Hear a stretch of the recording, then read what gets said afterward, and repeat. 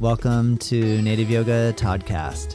So happy you are here. My goal with this channel is to bring inspirational speakers to the mic in the field of yoga, massage, bodywork, and beyond. Follow us at Native Yoga and check us out at nativeyogacenter.com. All right, let's begin.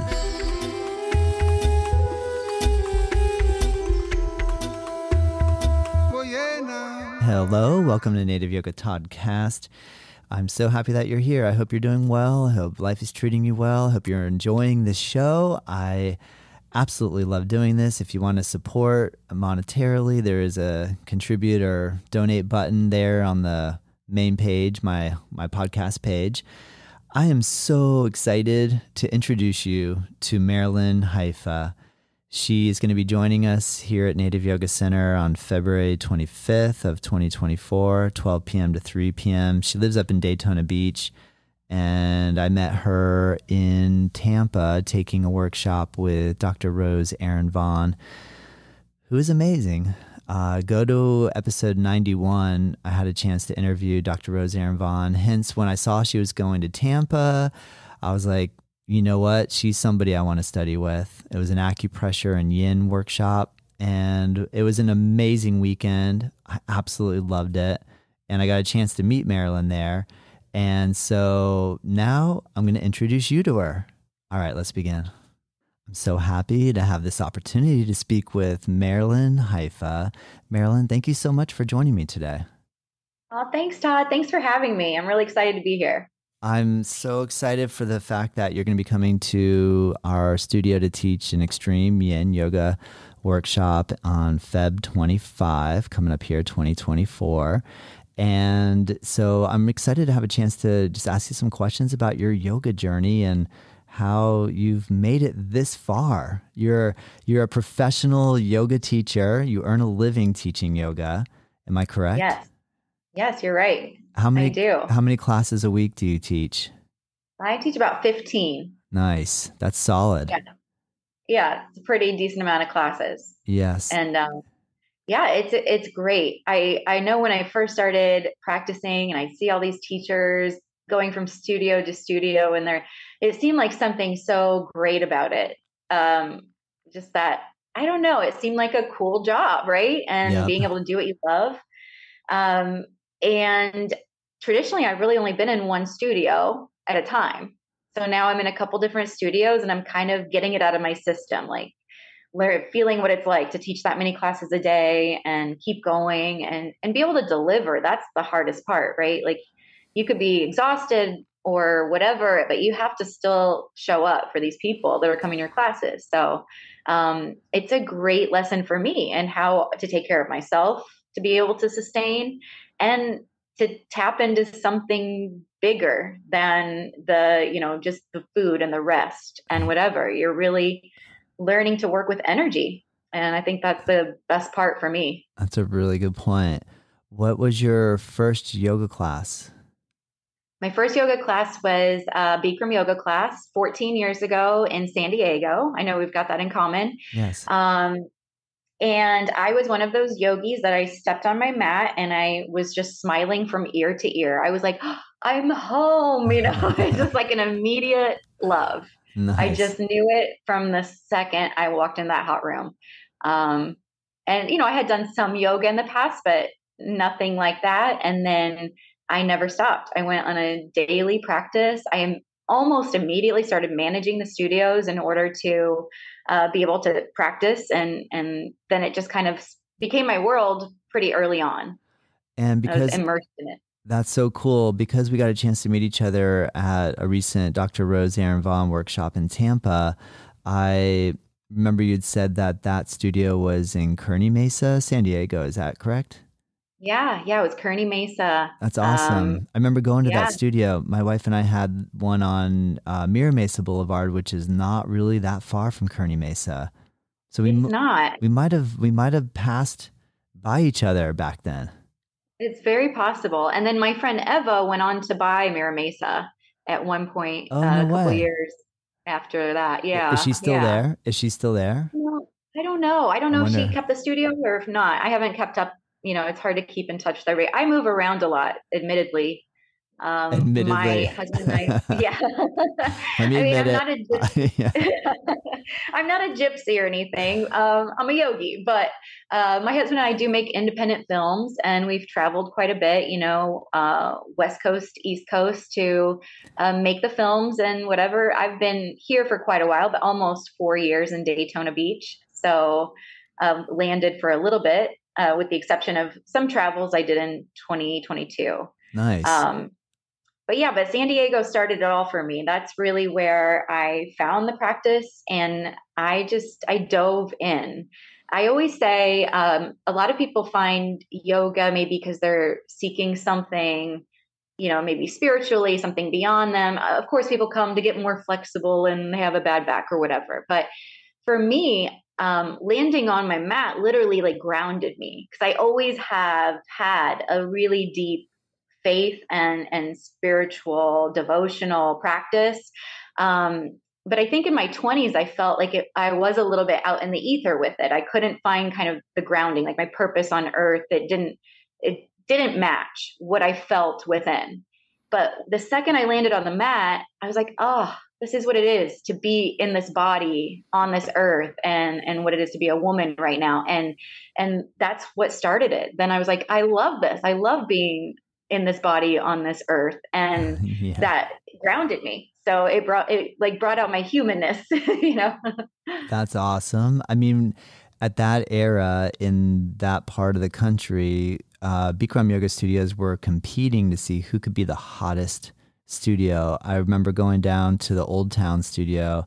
Was Yeah. it Jim Callett? Am I right Yeah. there? You feel it. And Right. Jim would make that room like ungodly hot, like hotter than anything. And I remember where we were in Mira Mesa, we were, I mean, it was hot. Like it was as hot as it could get. And people would come from Jim's studio and be like, you're just not making it hot enough. Jim really knows how to make it hot. And you'd be like, really hotter than this? How's that even possible?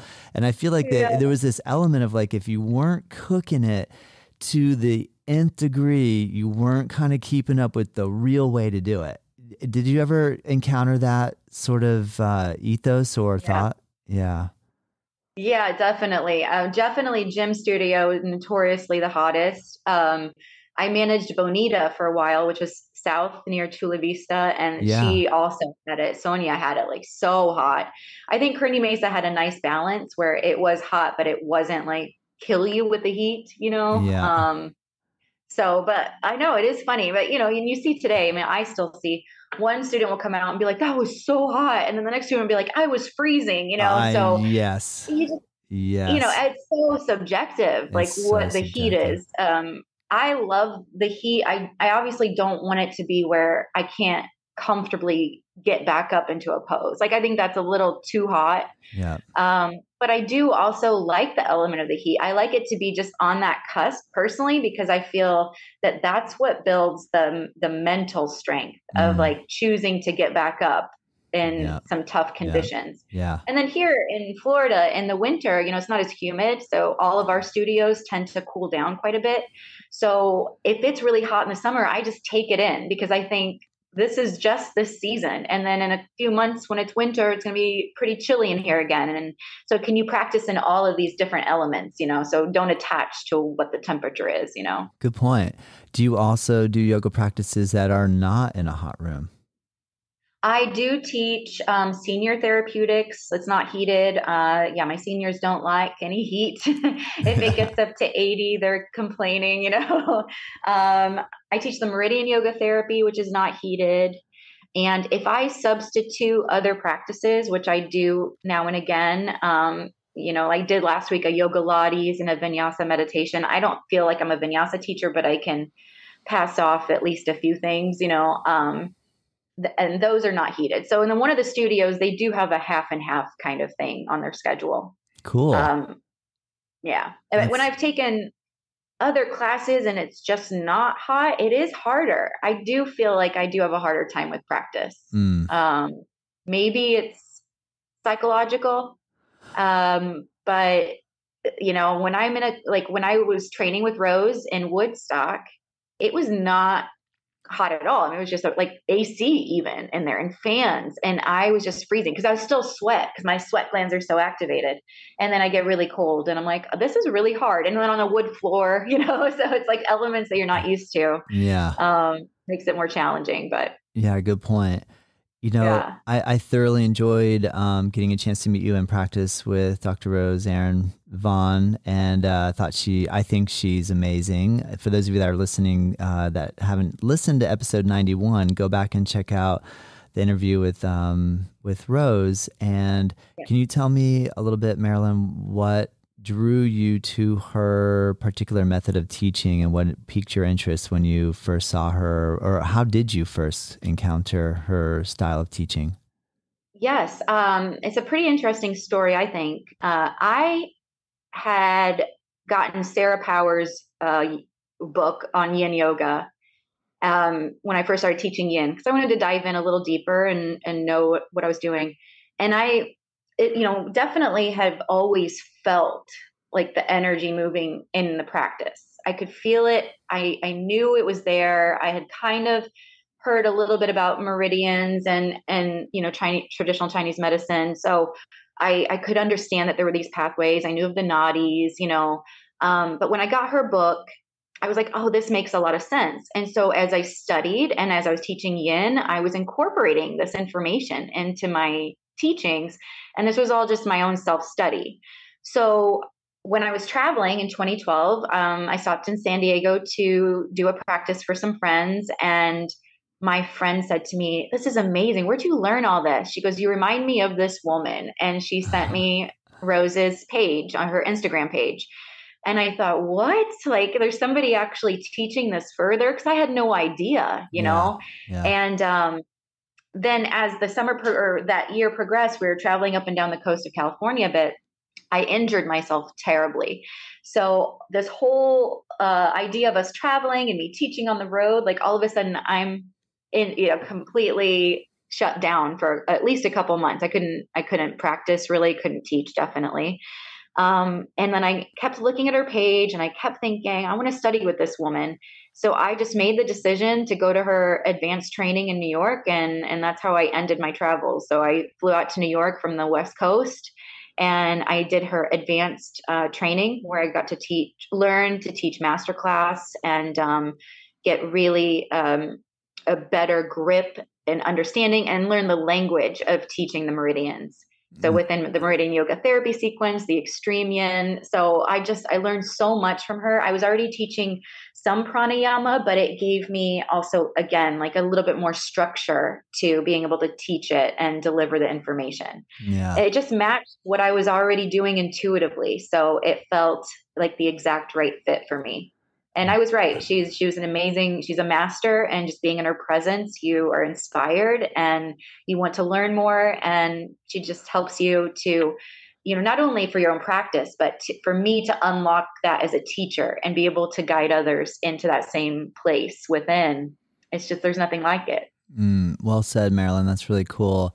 One of the things I found was really enjoyable about the weekend that we were with her in Tampa was the chanting of the Gayatri mantra and the cadence, the speed that she put it at of doing 108 rounds, but like it had a really it was just so incredible. And I love chanting. And my first experience with yoga was with chanting. And I kind of always thought, well, wasn't yoga supposed to be with yoga poses? What are we doing right now? And we were chanting. So I thought that was just such an incredible, powerful experience. Can you talk a little bit about what your relationship to mantra chanting is like? Yes, of course. I too, I started chanting a bit back in 2012. That's when I was introduced to chanting. I'm a singer, so it felt like a great fit for me to be able to use my voice to help facilitate that, whatever deeper connection that mantra can offer. So when I found Rose and she was chanting at the beginning of each morning practice, I was like, this is amazingly wonderful. And then especially when you do start to think about the words and what it means, And even if you don't really understand that, but you're right, the cadence itself, the rhythm, just the vibration of the words will start to affect change within you. And I know I got to a point where I could feel, how do I say this? Like you could feel the chanting like circulate throughout the mouth. And I felt like it was like ping, ping, ping, like hitting all these points within the mouth. And I said to her, I was like, this is crazy. It feels so circular, like this, like it's just vibrating in this like very sacred geometrical way, it felt like. Mm. And she said there's a lot of points in the mouth, like actual, acupressure points, but also like nadis that probably run through. And so just being able to do that practice every day for so many days within the advanced training, just took it to another level for me. Oh, it's so So cool. yeah, it was That's amazing. awesome. So now, yeah, I keep up my own chanting practice. Like I'll walk the beach and do it. Mm. Cause here, it's pretty quiet where I live. So it's just a nice way to kind of focus on the sun and the light and chant and, keep it up.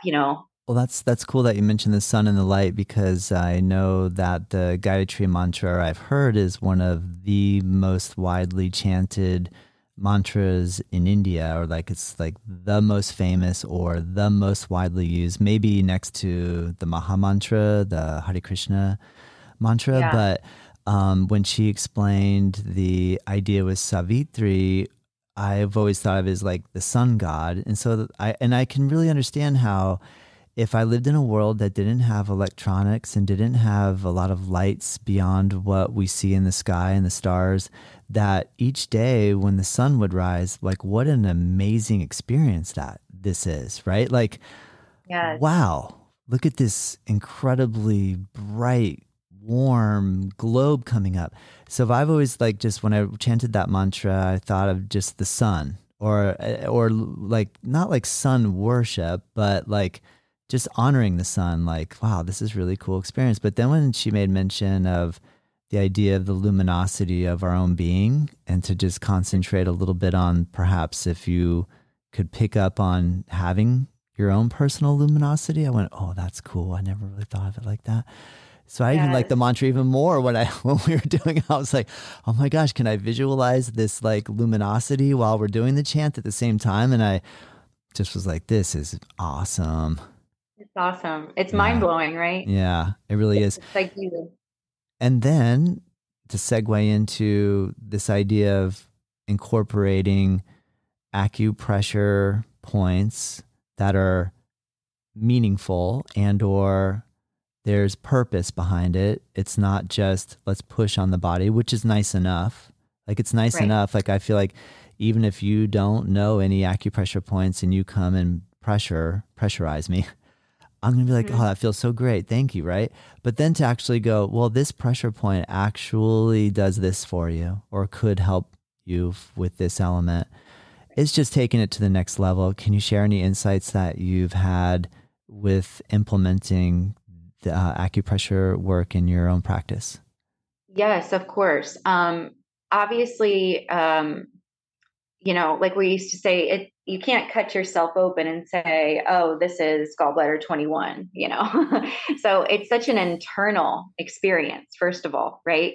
So that's my favorite part about it, is it's just bringing that awareness into your own body at these different points that almost feel kind of sacred, that they're placed so strategically within the body to be able to facilitate real release and then relief on top of it.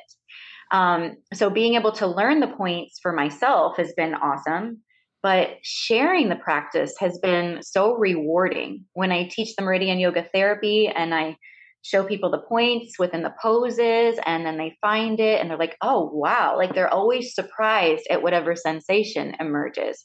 So I think just connecting you deeper to yourself, to your body within the yoga practice, so that it's not like nothing is superficial. It's all starting from within.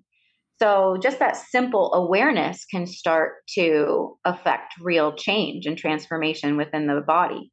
So that sensation of tenderness, just with the pressure, the awareness, the breath into it, will start to release any stagnation. And I think that's the best part about this practice, is it's like taking the mystery out of why does this hurt? Why do I feel this? Why is this uncomfortable?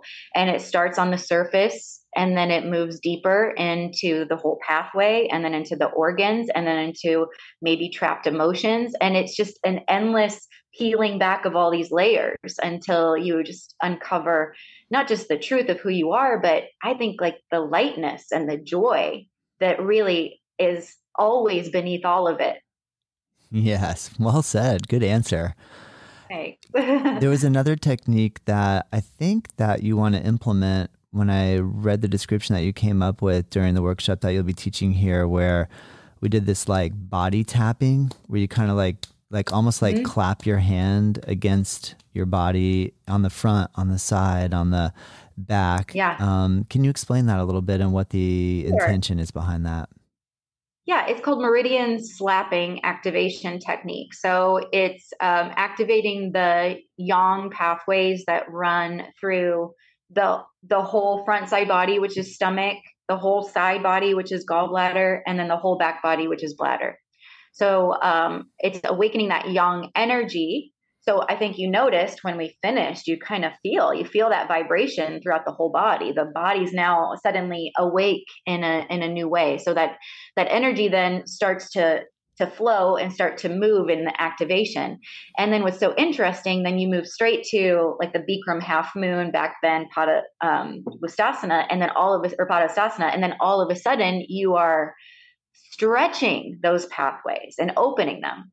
So that activation followed by that immediate stretching is now that energy circuit is now flowing. So now I think anything poses we do from there on, whatever long holds and acupressure that's implemented is now setting you up to actually experience the true release of maybe whatever has been stagnant. Yeah, good answer. Good point.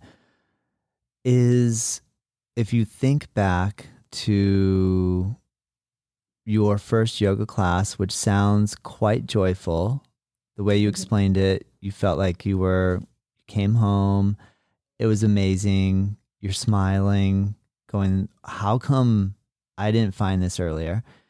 Yeah. And now where you are with some years under your belt and you get to work with people, and there's a certain magic that happens when you teach because you start to see it from the side of the practitioner, but also the facilitator, and you see other people and their interaction with yoga and how it's affecting their lives. And it kind of, for me personally, makes me love yoga even more because you're like, oh my gosh, this is so cool. But how is your understanding of the energy element of yoga from day one to where you are now?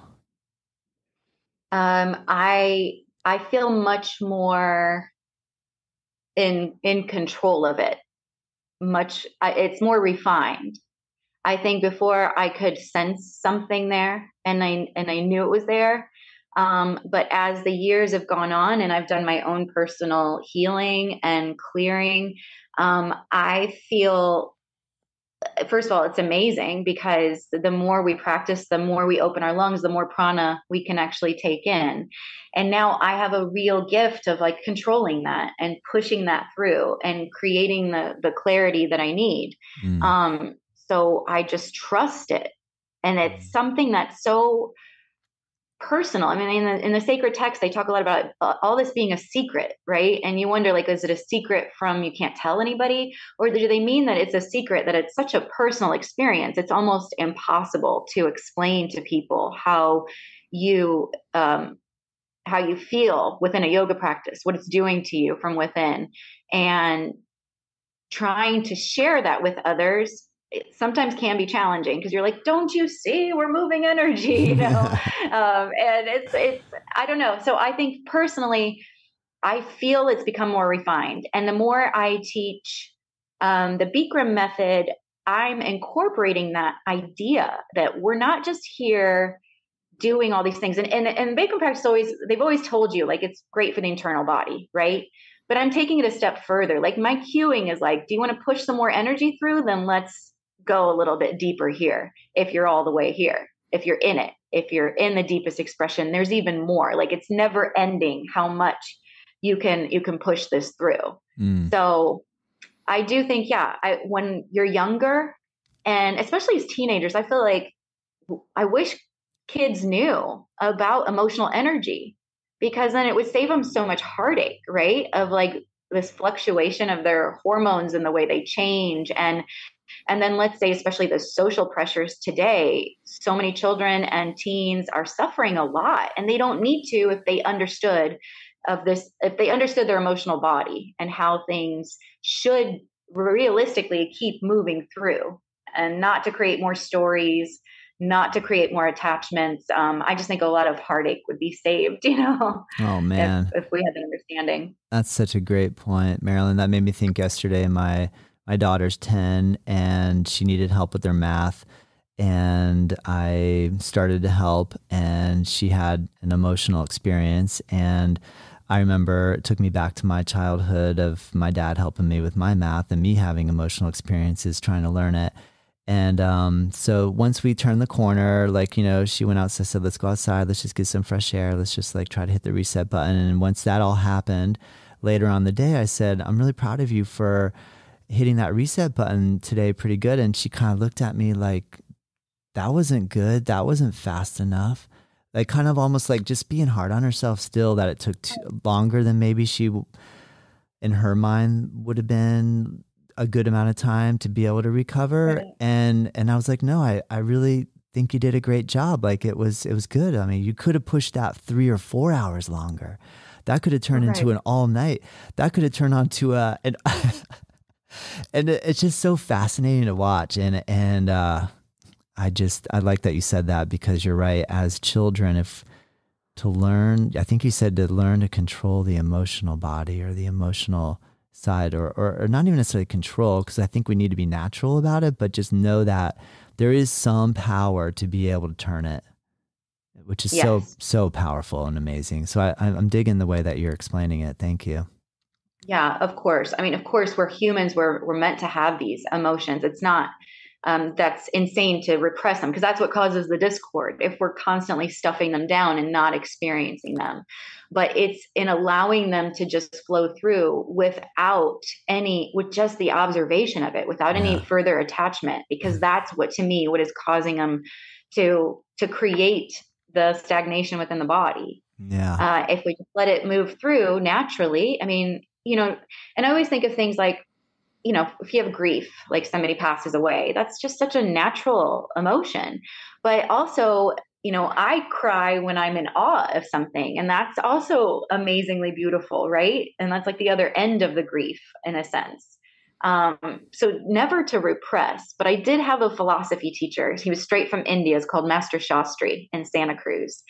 And he would teach us philosophy like once a month. And it was just so amazing. And everyone else would get so mad. They would get so triggered at some of the things he'd say. And I was like, he's right. The one thing he said, it stuck with me forever, was if you get angry, it's too late. You've already done the damage.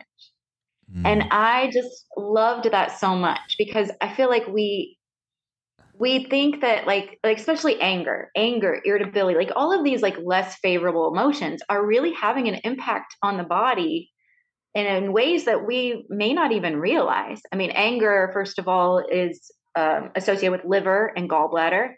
So, I mean, that makes a lot of sense to me. If you think the gallbladder, the side body, so the side body's taking like the brunt of all of our stress to protect the organs.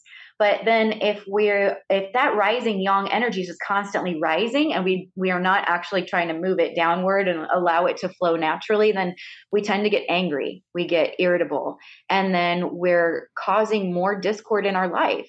Then we're interfering with our relationships. If you're an angry person, and you're significant others and scared to talk to you, your children are scared to talk to you, and then so it causes a schism on all levels.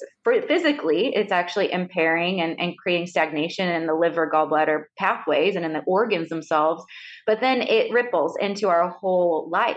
So it just made sense to me, like, can we get to a point where we notice the energy that's happening within the body without having to unleash it unconsciously? Maybe that's a refinement that takes time, but I believe in it. I believe that we have that capacity. When we can get to that point, then it's not like we become boring people and we're just like stoic and never, happy or joyful or, joke around or anything. But at least, if we can get to that level of awareness, then we can just interact more honestly and authentically with each other, instead of from like a more wounded place. Yes. Great point. I like that. That would have stuck with me too. That will stick with me, actually. What was his name? Right? Yeah. Dr. Shastra? Master Shastri. Master Shastri. I like it. Thank you, Yeah. Master Shastri. It came through, Yeah. right? It's getting passed along here. Yeah, right. I know. It was amazing. And I tell you, so many people that night were getting angry, just trying to defend their anger. And I just watched and I was like, they're not getting it. And it's okay. I mean, we all understand. I mean, yoga philosophy is it's so massive, right? So massive. It can really blow your mind, and it can be triggering to people because we want to hold on to all of our things that are familiar, and our traumas, our wounding, like it's comfortable. But I always say, like, I think it's less comfortable, or it's, how do I say this? It's more painful to spend a whole lifetime holding on to these things than to just face the pain of releasing it. That's just a one-time shot. If you can just release it and let it go, yes, it's scary and it can be a little painful, but then you're done. Yes. And then you're free from that bondage, and then you can live out, freely and happily. There's no need to hold on, Great point. Well said. When I'd always been involved in yang practices in relation to Bikram yoga and Ashtanga yoga. And so then when I started to take yin yoga, I was thinking, well, this is really cool. Like, how come I hadn't stumbled upon this earlier? This makes a lot of sense. And I really like yin yoga a lot. And I teach yin yoga, and I had a new student who I teach. Also, we teach here a gentle yoga class, but in the gentle yoga class, I almost want to say it's easier than yin because we're not holding the poses for very long. And so we're doing very gentle hatha yoga type of class, but because we're moving within 30 seconds or so from one pose to the next, it's not too intimidating. So sometimes I'll hear people come out of yin class and go, oh, that was so difficult. And, and as we already touched upon, like, everything's subjective in relation to the heat. One person was dying and the person was cold. And you're like, wow. And so when we set up for you to come teach, the terminology that Dr. Roseanne Vaughn uses and you use is extreme yin. And I went, uh-oh, my yin people are going to go, extreme yin? What, it's not extreme enough as it is? Like, what does that mean? So then I put the terminology without the extreme, but then when I came back to you, you were like, you know what, I think maybe we should include that word extreme because I don't want people to show up not knowing what they're going to get. Let's be honest, like, straight out, like, let's just call it like it is, which I agree with 100%. So with all that laid out on the table, can you explain why the word extreme, and then can you define the why for extreme yin yoga? Yes. I think it's extreme because we're holding what might be traditionally yang poses for longer than you might be comfortable with. There's also this element of the warm up itself is a little bit rigorous to start to move the yang energy through first in order to settle in. So for example, and I don't want to scare anybody off, but I mean, there's a 5-minute camel and that seems crazy for some people, but I tell you what, I was teaching it in the summer and fall. It was in the sequence. And people were loving it. By the end, they were just like, this is easy. This is nothing. And same with me. Like, I could hold it 10 minutes now. Easy. So it's not about the strenuous holding. It's the extreme part to me is, can you watch your mind for 5 minutes without freaking out? Can you be in this pose and truly start to open up these pathways? Because that's what it's about. It's about opening the pathways that we're working on. In a very extreme way. it's kind of easy to hold a 30-second camel and then take a savasana and then, come back, maybe do it again. I mean, not easy. Some people still have trouble with it and don't like it. But to me, it's like, it's just going beyond the body, beyond the sensations, beyond the stories of limitation. So I almost say like extreme sports, right? Like you've got your regular skiing and then you've got your extreme, like snowboarding, flying off these cliffs, Yeah. hella skiing or whatever it is, right? It's the same principle, I think. But instead of the extremism being in like this rigorous, crazy workout, it's in like the actually being able to watch your mind. And that is the hardest part, I think, for people when you're holding poses. I noticed that even like between, vinyasa people and Bikram people, like the vinyasa people hate Bikram because they can't stand just watching themselves. They like to just keep moving and doing what they want and not being told like very specific details. And they don't like that crossover. Because there's a little more discipline and literally you're watching yourself and you have to watch your mind so much so that you don't move, and it's kind of the same principle with the extreme yin, I feel. What do you think the Bikram person doesn't like the vinyasa situation? If you flip it the other way, what do you see as the counter thesis to that? I think that they don't like the structure, and they I think, I've seen the more crossover I see, it's more from Bikram to the other practices.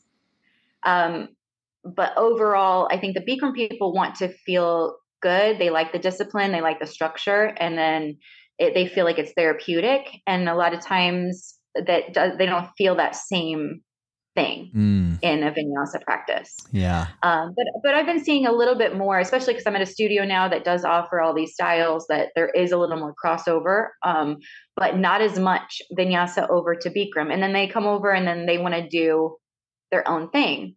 And especially that I do see the practice as very therapeutic. And I do see us how we're moving the energy very strategically from one pose to the next. Like that's where I really do feel that the details really do matter.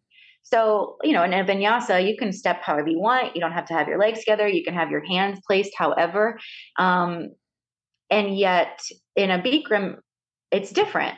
And it's intentional. It's not just because the teacher is telling you this because they're in a power trip, and want you to do what they want you to do. Like I see it so clearly. I see the lines of energy. And so it's so important how you're placing your hands, your feet, your eyes. Like it really all plays a role in how we're strategically like squeezing out that energy top to bottom. That's fascinating because what's interesting about the correlation between, say, vinyasa and Ashtanga, or Ashtanga as taught by the Mysore method, is that I think the Ashtanga Mysore method is actually very similar to the Bikram in that there is exact precision. There's not a lot of gray. It's like when you lift your arms above, your palms are together and you look right at your thumbs. And then when you exhale, you come down and but I think what vinyasa, and the vinyasa people might get mad at me saying this, but the vinyasa, and I teach vinyasa, so I can get mad at myself. I'm okay with that. Yeah. I'll have little arguments in my own head about myself. I go through these debates on my own, so I'm glad I actually have someone to talk to about this. Thank you for actually entertaining me here. Is that it's almost like the vinyasa flow world came out of this like, that Ashtanga stuff is so vigorous, so rigorous because it's so structured. Let's just be free. Let's just be free. Let's just go from one pose to the next. And that's such an interesting dichotomy because I love the structure, but I also feel like my structure might be holding me back from being free. I'm a big fan of being very yoga fluid, like yoga style fluid, yoga, however you want to call it, like form fluid, but I know not everybody feels that same way. I mean, I'm like that with my politics too. Like I could go this way and I can go that way. Or I mean, like I'd like to like listen to everybody. Like I want to know about everything. What do you think? Where do you fall in all that? I think we're probably fairly similar in that, but I just want to hear your thoughts. Oh, for sure. I think I'm definitely the same way. Like I do feel like that when you go to a particular practice, I feel like it's so important to do what the teacher's telling you because there's an intention behind it. But I love vinyasa. I take it every Tuesday, Thursday night after I teach Bikram. Like I hot power flow, like I'm loving it. And it's hot and it's sweaty and it feels like a workout, but the difference for me is like I have a really strong foundation in my body awareness and how my alignment. So I can go in there safely and know that I'm getting the benefit and I can watch myself. I feel Great like point. it's harder if Great you don't point. have a foundation Yep. to like just pop into a regular vinyasa class because they're not giving you the details that you get in these other structured practices. And unfortunately, then there's some injury issues or whatever. And then a lot of it then neglects some of the deeper elements of the actual yoga, the watching your mind, the watching your breath, the alignment, the to me, it's like that's why Bikram, Ashtanga, all these things, like your brain telling your body to move in these very specific ways.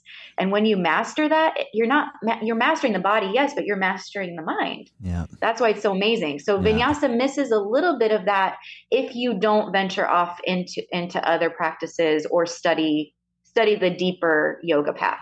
Yeah, I would agree with you. I think having that like classical foundation then makes it possible for you to improvise. But if you start off in the improvisational world, not really learning the fundamentals, you miss something as well. So I agree. Yeah. I do think we should try, explore 100%, right?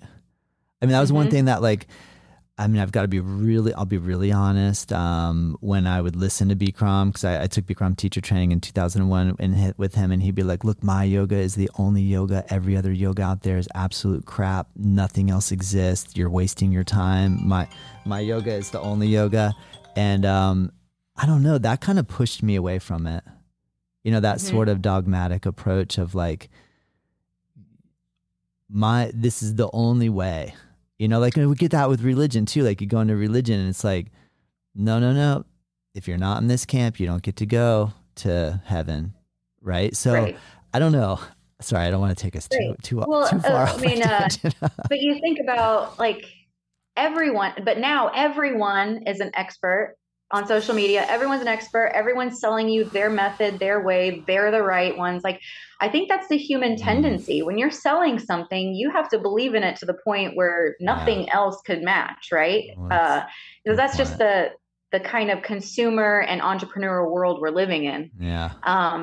So it can be, and then that's why I tune out so much because I love to learn from people. Don't get me wrong, but I'm very discerning about who I'm learning from because overall, I trust myself more to discern the truth, to discern what's right, to take in information that feels useful to me that then I can share or apply to myself. Like, I don't want to constantly sell and be sold to. So I understand. I understand maybe why he was like that in a way, because then again, some of these, knockoffs aren't giving you the same results. So I can understand. Me too.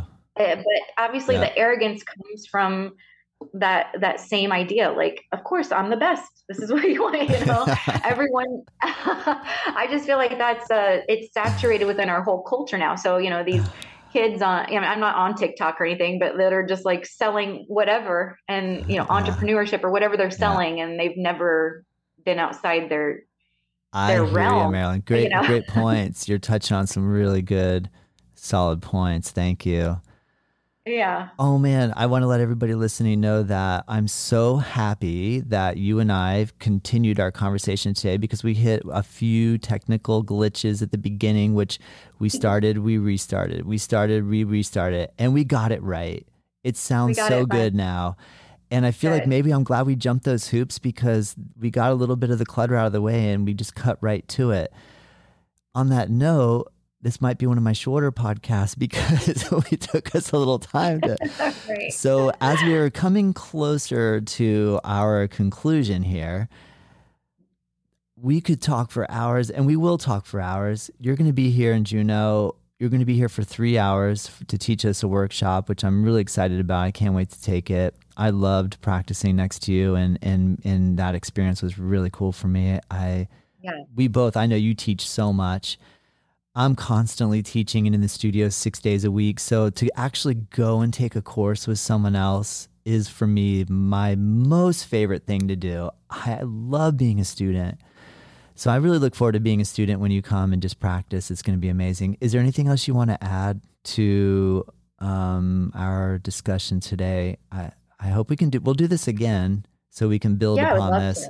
But is there anything that comes to your mind that you want to share before we venture into the next thing? Well, yeah, I mean, I really look forward to coming down. I would love to see some of your students there and people from the community. This practice, like I said, is just, it feels like my next evolution as a teacher. In fact, I had a student say that this style is the next evolution of yoga, And then Rose said, I think this is the original yoga. So that's kind of interesting because it is kind of coming full circle in a sense. Yeah. Through the pranayama practice, which I love teaching breathing. I mean, if we're not breathing, we're not alive. So to be able to learn to control the breath and then see how these different techniques actually affect your mind and body, I think is really an important practice if you're trying to further yourself on the path. So teaching that is really exciting for me. And the chanting, as we talked about, and then the extreme yin practice itself, like come with an open mind and an open just heart. You don't have to be great at it and you don't have to hold the whole time, but I kind of feel like you'll want to, everyone I've taught so far stays with it. And I have a way of just guiding you a little deeper into yourself so that you feel safe doing so. It's important to go deeper within so we can start to let go and just really be the best version of ourselves, happy, free, light, clear, all the things we're meant to be. There's no reason to stay stuck. So I hope that practice on February 25th can kind of impart some of that. Yes. Well done, Marilyn. I look forward to seeing you, and I can't wait. Thank you so much. Me too. Thank you. Thank you for having me. I really appreciate it. Of course. Thank you. All right. Bye-bye. Bye. Native Yoga Toddcast is produced by myself. The theme music is dreamed up by Bryce Allen. If you like this show, let me know. If there's room for improvement, I want to hear that too. We are curious to know what you think and what you want more of, what I can improve. And if you have ideas for future guests or topics, please send us your thoughts to info@Native Yoga Center. You can find us at nativeyogacenter.com. And hey, if you did like this episode, share it with your friends, rate it and review, and join us next time.